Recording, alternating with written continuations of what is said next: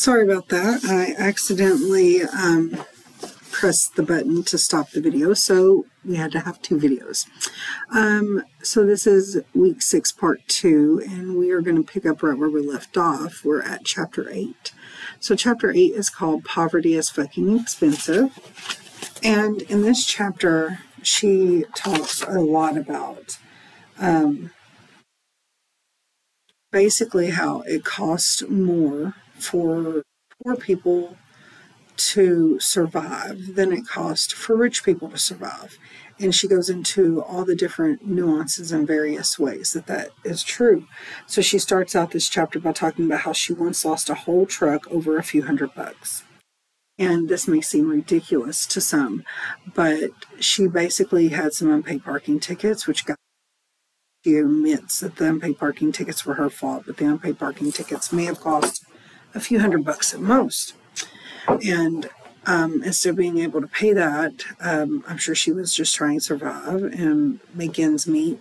And the truck ends up getting towed. Well, when it gets towed, she is broke at the moment because she didn't get paid that day. And so she has to wait until she gets paid. And they told her $200-300 to get the car out. Well, she waits until she gets paid, and by the time she waits until she gets paid, it's been a few days. And when she tries to pay them the $200 or $300, they say, "Oh no, it's going to be over $1,000 now, because every day we're charging you to keep the car.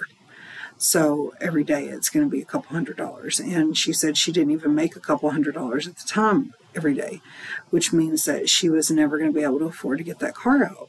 And so she had to lose her truck, and therefore ended up losing her job and her home as well. So we can see how just not having a couple $100 completely ruined and wrecked her life. Whereas if this was a rich person who had forgotten to pay their parking tickets, which they probably wouldn't have ever had it towed because they have no problem paying the parking tickets. But if it had been one of them, those parking tickets would have gotten their car towed also. But the difference is they would have been able to get it out that day. So it would have only cost a couple $100. So then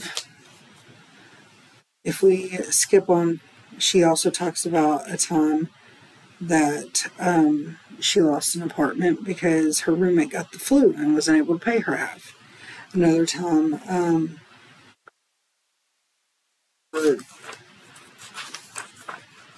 she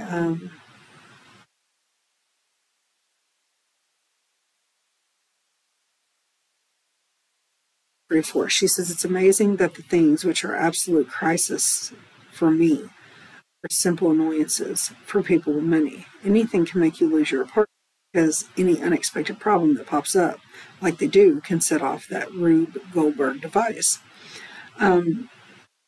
She goes on to talk about how on page 145 that she read a book for people in poverty written by someone in middle class containing real-life tips for saving pennies and such. She says, "It's all fantastic advice. Buy in bulk, buy a lot. When there's a sale, hand wash everything you can. Make sure you keep up on vehicle and indoor." She said, of course, very little of it was actually practicable. Bulk buying in general is cheaper, but you have to have a lot of money to spend on stuff you don't actually need yet.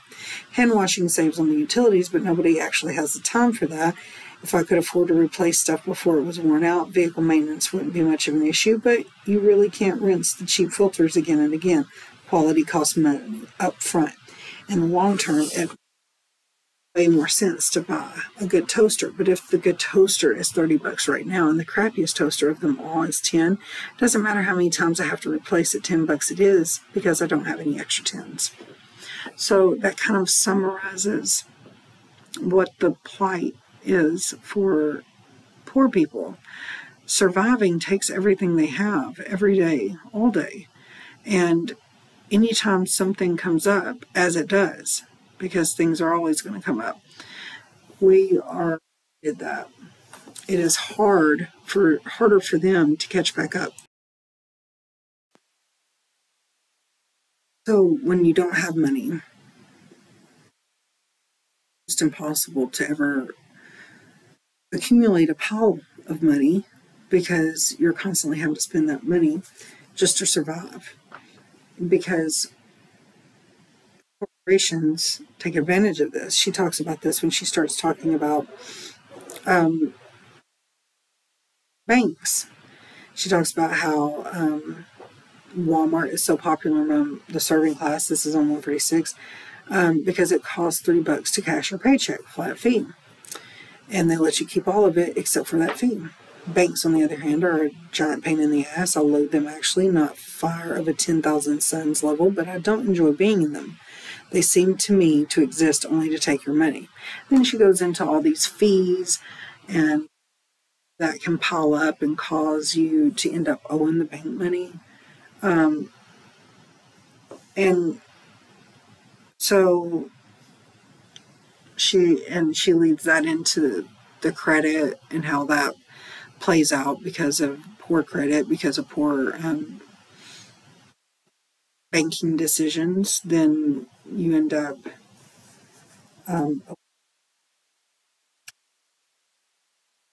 that continues to cause you to have to spend more money just to be able to get financed or to get out of the bank. So she also talks about lenders, and I don't know that they're as common as they used to be, but payday lenders used to be basically, these are people who will give you a few $100 as long as you can prove that you have a job and you're getting a consistent check, but every time you get paid you have to pay them back. And for poor people, that's almost impossible to ever catch up on. So you get stuck in this cycle because you give them $200 that you borrowed, but then you have to borrow that right back because you don't make enough to be able to make it to the next payday without that $200. So it's one of those, again, catch-22 situations where you're constantly in a cycle of giving money to the payday lender and getting it back. And she says she doesn't even hate them because they serve a purpose. Without them, she wouldn't be able to pay those bills sometimes, or take off when she's sick if she needs to. So it becomes clear to the reader that it's all a catch-22. It's all a bad cycle. It just keeps happening over and over. It's because you don't have enough money, and people, huge corporations, will exploit this from the poor because they know that that's how it works.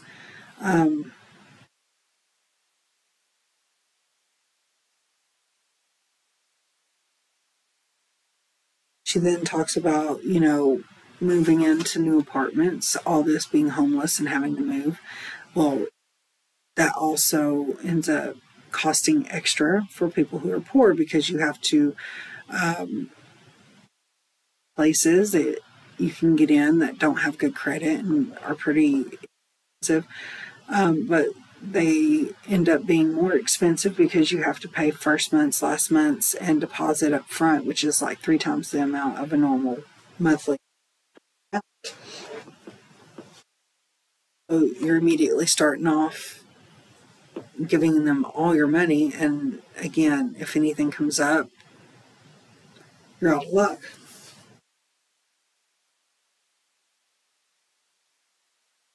So she talks about how it's impossible to be good with money when you don't have any. This is on page 154. And how all this advice is very well and good, but when you don't have any money, you can't save any money. And she points out when it comes to money on 155, when it comes to money, I think in value, not sums. If I run $100 short, I can call it run up against the grace period for late payments, or possibly I will be sort of fucked. It depends on whether or not I find a solution to the short-term problem. But she says, here's the thing, we know the value of money. We work for ours. If we're at $10 an hour, we earn 83 cents before taxes every 5 minutes. We know exactly what a dollar's worth. It's counted in how many more times you have to duck and bend sideways out of the drive-through window, or how many floors you can vacuum, or how many boxes you can fill. But she talks about how it may seem some people to spend their hard-earned money that they don't have very much of on something like a gaming system. But she says for her family that provides endless hours of fun and escapism and entertainment from the hard life that they're living. So when you think of it in terms of value, it's more valuable than the actual money. So I'm going to start at 155 and then go to 156. At the very bottom it says it's impossible to win unless you are very lucky. For you to start to do better, something has to go right and stay that way for long enough for you to get on your feet. Well, in years that I had a job I didn't mind terribly and that paid me well enough to get into an apartment that met all the basic standards. I've done less well in years where I didn't have steady work. The trouble's been that my luck simply hasn't held out for long enough. It seems like just when I've caught up, something happens to set me back again. And I think this is a normal feeling for most people who are living in poverty. Okay, so watch both week 6 video 1 and video 2. And here in a couple days I will post week 7's video for chapters 9 and 10. Have a good week.